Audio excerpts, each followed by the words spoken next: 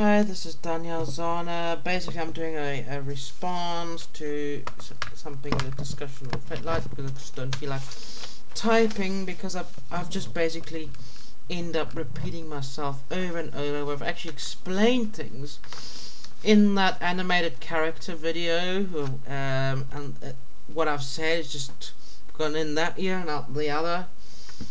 First of all, I'm going to go break down things just to keep the video short and be easier to hear and all that. Well, first of all, you go on about, you know, rules and regulations, blah blah blah, websites and all that. Many people don't understand certain aspects. First of all, where do these rules and regulations come from that have been put in the policy and then enforced on people? Not used as guidelines, but enforced, where they bash the shit out of people when they're doing nothing wrong, but just being their creative selves, where they follow their conscience of love, empathy, compassion, and understanding. Now, this is totally, I don't know, mind-boggling in a sense. The rules and regulations imposed and enforced on people come from ideologies of religions, particularly the Christian religion, where they have ideologies of what is, you know, with morals and everything, morals and dogma, that has actually been put into law and everything like that. You know, that's why there's very little freedom. And art is something that's supposed to provoke thought and make people think, not to force people on what to think and how, you know, what to think. This can be observed when looking at an alternative culture, such as the Islamic cultures. They're a bit more extreme than Christians. But the thing is, the internet is actually linked up the entire planet. So therefore, you have multicultural users, right, and which actually need respect. And it doesn't mean that one culture should be put better than another culture. There's supposed to be tolerance. The thing is, you know, an open mind, that the human form is natural, and that's what it is. The way that they actually look at it is just really blows my mind, and see nothing but just sex, when the matter of the fact is actually beautiful, it's sensual, and all that. And you know, sensuality is not just sex, you know. And this is what I get upset about when my work just gets classified just as sex.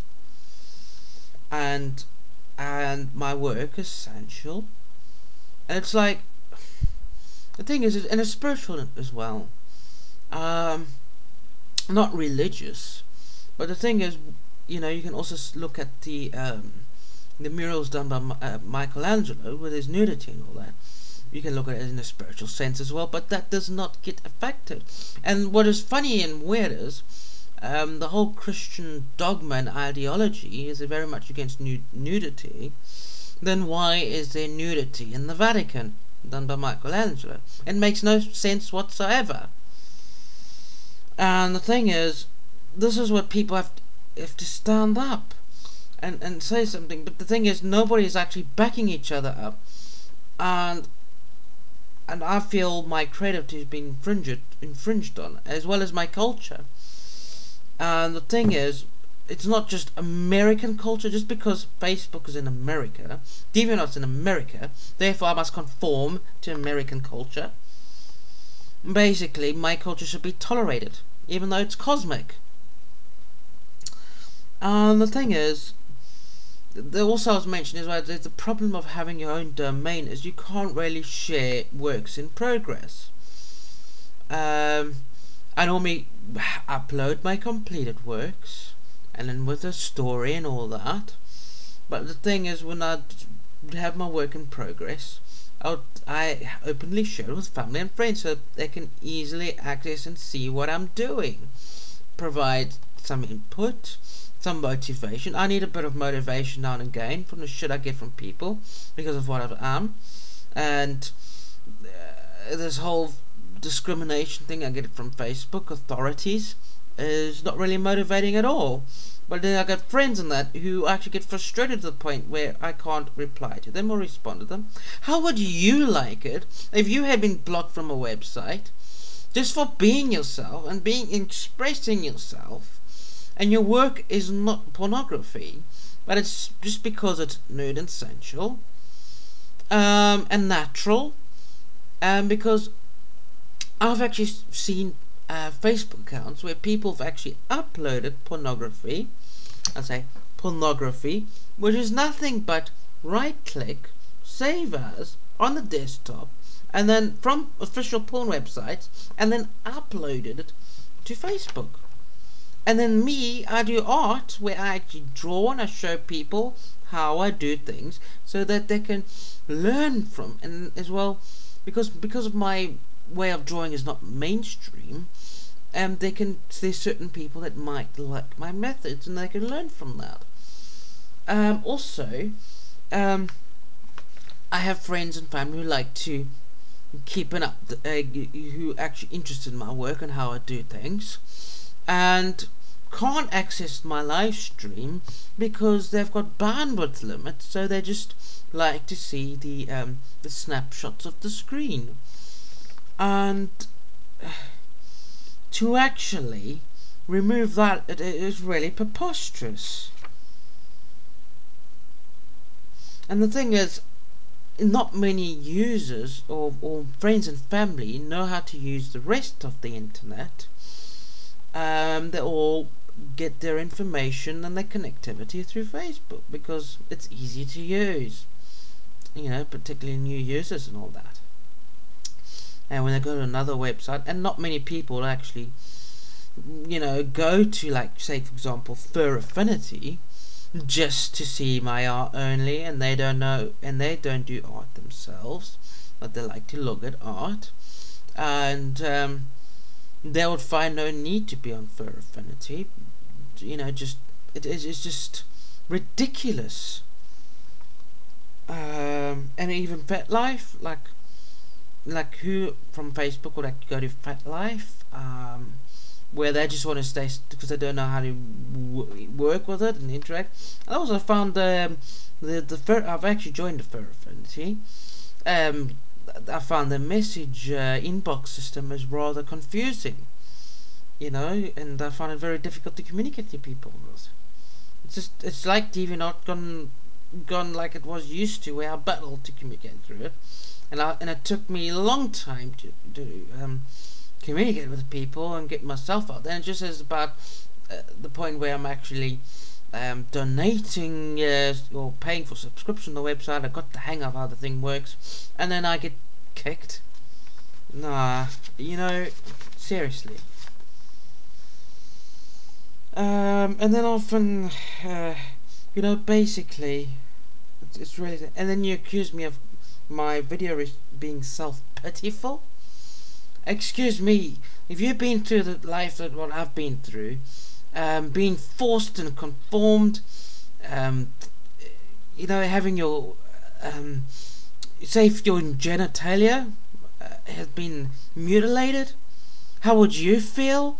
And then from that, you've been forced by your parent to do this and that and that, and you go from there, and you get forced to do that and that at school. No, seriously, self-pity. I don't know where the fuck you get that from. Seriously.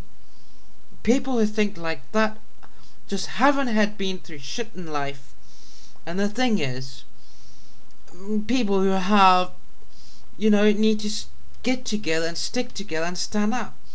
I am speaking out, and I think all the artists spoke out, because basically, slowly by slowly, the freedoms of the internet are being taken away. DeviantArt, when I first joined, there was no such thing as mature tags. You know, there was nothing.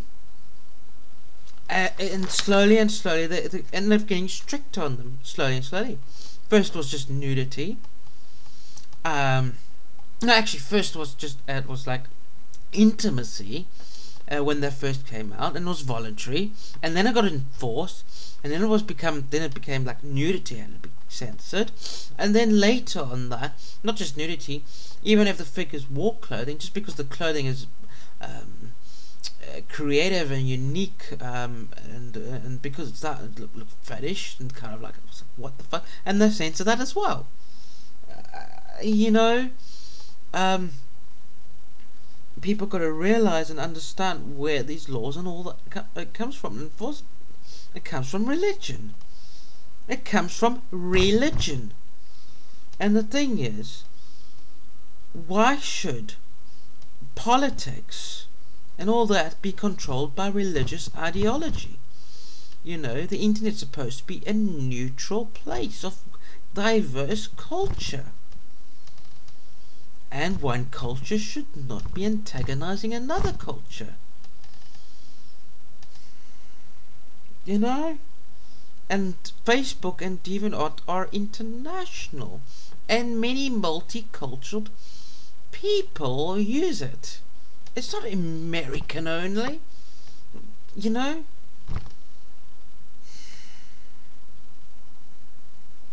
I don't know. I just found your response rather upsetting and saying it's self-pity. Really?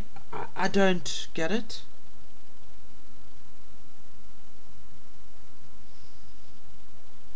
Just because I'm speaking out and telling my story and sharing the abuse that I got, it's not being self-pity, it's just telling the truth, what the fuck happened to me and what's fucked me up. Seriously, I don't need this shit, okay? That's it. I had a little rant. Sometimes I end up repeating myself. Nobody seems to want to understand or have the empathy to understand what I go through. It's like basically because my art is my work, it's my life. Many people who share the what they do at work and all that on Facebook and all that, it's like they don't get discriminated. Why should I? Seriously, think about that. Think about it. You know, think about it. I don't need this, and I just don't end up and mean to say, oh, make your own website and all that. Yeah, easy said than done. Facebook had been made by a team of people. DeviantArt had been made by a team of people. Do you get it? A team. Not one person, a team. The technology isn't advanced enough to actually create an interactive social website. You get other places like Ning and all that, but that's all under the Ning umbrella, even though it's a separate thing. But the thing is, everyone's on Facebook and all that, family and friends and all that, everything. And I just do what, like I mentioned in the video, I just do, sometimes I just wonder if you actually listen to what I said in the video, and then you jump on the conclusions, some self-pity. Many people just do that, assume. People are always assuming. You know, people are always assuming, and I'm tired of that. I'm really tired of that. And yes, because you know that Facebook is involved with the CIA and all that, so is your telephone line, so is your emails now. You know, what's the point? It's just that Facebook has just brought everybody together. Really. I'm really tired of this, and I hope people just understand, and not. I just get the same thing over. Okay, namaste.